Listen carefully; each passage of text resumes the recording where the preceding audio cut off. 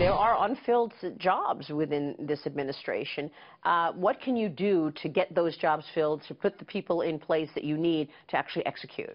Well, fortunately, this is year 9 of my tenure in this sense, in that I've been a cabinet secretary before, so I know what to do. I'm very confident, and I'm very sure-footed. So we do have a task force at the department to deal with infrastructure. We also have an interagency process within the White House, and this has been doing very well, making a lot of progress. And you are approaching now your own 100 days.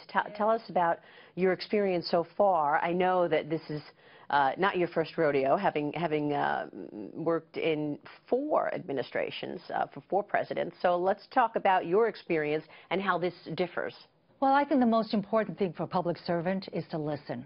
And so we have held many, many stakeholder hearings, meetings, to reach out and understand what people's desires and requests and wishes are for the infrastructure. So our department is one of the most important departments in terms of carrying out the president's agenda.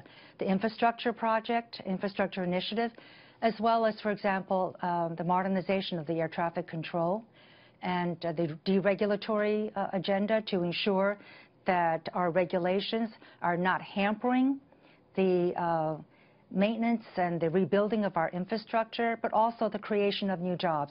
Because the president has said very firmly that he wants to build American and hire American.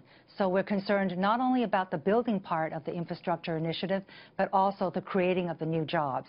And so our department has a lot on its plate. And we're on target. As I mentioned, we've listened and we've held a great many outreach meetings with relevant stakeholders, as have every other cabinet secretary around the government and also at the White House as well, all with the aim toward understanding what the American people want for the infrastructure initiative. And this infrastructure initiative can also be a huge job creator. What would you expect in terms of jobs once this program is in place? Well, the president has said that he wants to build American, hire American, and these will be good-paying jobs. Do you have an expectation in terms of what that would mean? How much can you move the needle in terms of new job creation? Are these temporary jobs? Typically, when you're talking about a construction problem, it's temporary jobs. Is that right? Well, it's not necessarily temporary jobs. Especially if it's 16 years. No, hopefully it will not be that long. But with all of the other things, with all of the other initiatives that this administration has done, we hope that the economy will come back. We have seen one of the most dismal economies in the last 8 years after such a sharp recession. Usually the economy comes bouncing back, and it has not, primarily because of the regulatory burdens that have been placed on this economy. So as this administration has come in, you can already see that there's a great deal of renewed confidence in the government, in the private sector, in our economy. And so the stock market has come back, the job numbers are getting better, the wages per hour are getting better.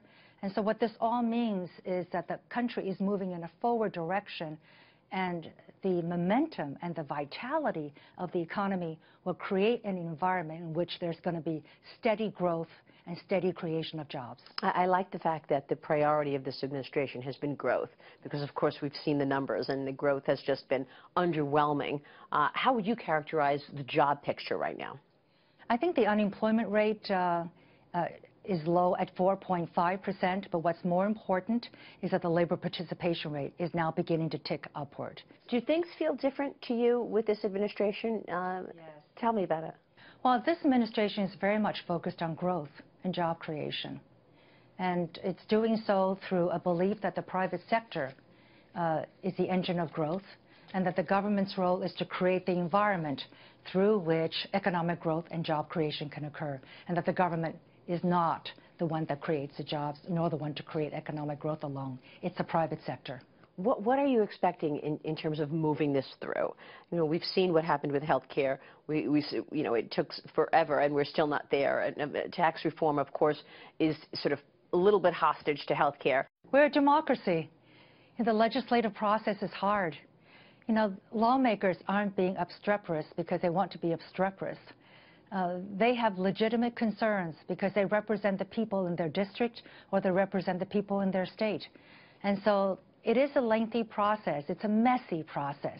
But I believe that outreach, communications, and understanding the process will go a long way toward a successful outcome. And we've been in constant contact with the Congress, with the various committees of jurisdiction, and we're working together, hopefully, on many of these tough issues.